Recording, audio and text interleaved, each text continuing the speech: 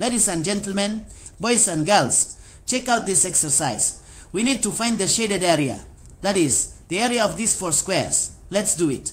Notice that all these figures are squares. Very well.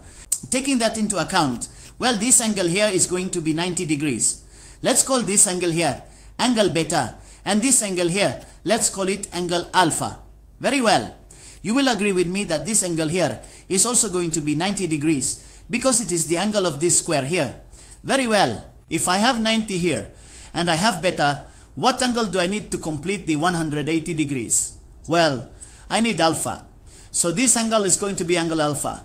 Here, I'll also have 90 degrees. Since I have 90 here and alpha there, this angle here has to be beta. Excellent.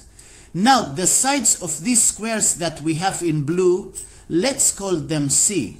So, I would have C here, C, C, and C. Very well. And this side here would also be C. Now, the sides of this small triangle here, I'll call it A. This side and this side I'll call B. From here to here. Now, pay close attention to these 2 triangles. To this large triangle and to this small triangle. They are similar triangles because they have the same angles. 90, alpha, beta, 90, alpha, and beta. Very well. Then pay attention. This hypotenuse here of this large triangle would be C plus C plus C plus C. In other words, the entire hypotenuse is 4 times C. Very well. What this means is that this large triangle is 4 times bigger than this small triangle. Because notice, the hypotenuse of the small triangle is C. And the hypotenuse of the large triangle is 4 times C. Therefore, this side that connects 90 with beta, which is A, and here I have 90 with beta, this is going to be 4 times A, because it is 4 times larger than this triangle. And this side is going to be 4 times B. Fantastic. Once we have everything labeled, let's note down what we have here. Look, all sides of the square must be 4 times B. Therefore, 40 in atas was atas is C. 4 times B is going to be equal to what? It is going to be equal to this side here. But this side here is B plus 4 times A. Let's write it down. B plus 4A. Very good. And here we can solve for A. Moving the B to the other side to subtract, we have 4B minus B. This B moved to subtract, and we have 4A here. 4B minus B gives us 3B, and this is equal to 4A. Moving the 4 to the other side to divide, we have that A is equal to 3B over 4. Fantastic.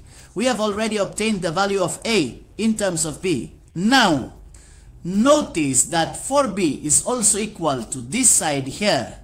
And this side here would be 13 plus A. So here, we have 13 plus A. Very well, let's replace this value here. We have 4B, which is going to be equal to 13 plus A. But A is what this here? 3B over 4. Very good. So to simplify this 4, we are going to multiply the entire equation by 4. So 4 times 4B gives me 16B. Very well. 4 times 13 gives us 52. So we have 52 here. And 4 times 3B over 4 simplifies the 4 with the 4, leaving me with 3B. Very well. Then we move this 3B to the left side. We have 16B minus 3B, which is equal to 52. 16B minus 3B gives us 13B, and this is equal to 52. Moving to divide this 13 to the other side, we have that B is equal to 52 divided by 13. And remember, a moment ago, we multiplied 13 by 4 and got 52. So 52 divided by 13, ladies and gentlemen, B is 4. Fantastic. We have already obtained one of the values of this triangle here. Very well. And now with this value, I can also find A using this equation here. So we have that A is equal to 3 times 4 because it is 3 times B over 4. Simplifying this 4 with this 4, I get that A is equal to 3. Beautiful. We already have the value of A and B. But notice that I am not going to apply this in the small triangle, but in the large triangle. Let's do it. So we're going to apply the powerful Pythagorean theorem. Here, we have that the hypotenuse squared, 4c squared, is equal to the sum of the squares of the 2 legs. Here, I have a leg that would be, let's put it in parentheses, 4 squared plus the other leg, which is 4b squared. Very well. And here we'll replace a with 3. So we'll put 3 here and b with 4. So we'll put 4 here. Very well. Then we have 4c squared, which is 16c squared. This is equal to 4 squared, which is 16, 3 squared, which is 9, plus 4 squared, which is 16, and the other 4 squared is also 16. How about we divide everything by 4? Okay, so here 16c squared divided by 4 gives me 4c squared. Alright, here 16 divided by 4 gives me 4. 4 times 9. Then here 16 divided by 4 gives us 4 times 16. 4 times 9 is 36. 4 times 16 is 64.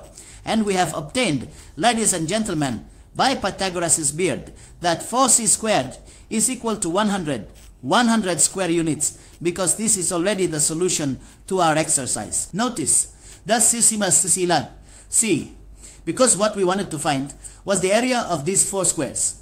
Since their side is C, each square has an area of C squared. And since there are 4 squares, it would be 4c squared. Then checkmate. If you liked the video, don't forget to subscribe and give it a like. And we'll see you in another class. Bye bye.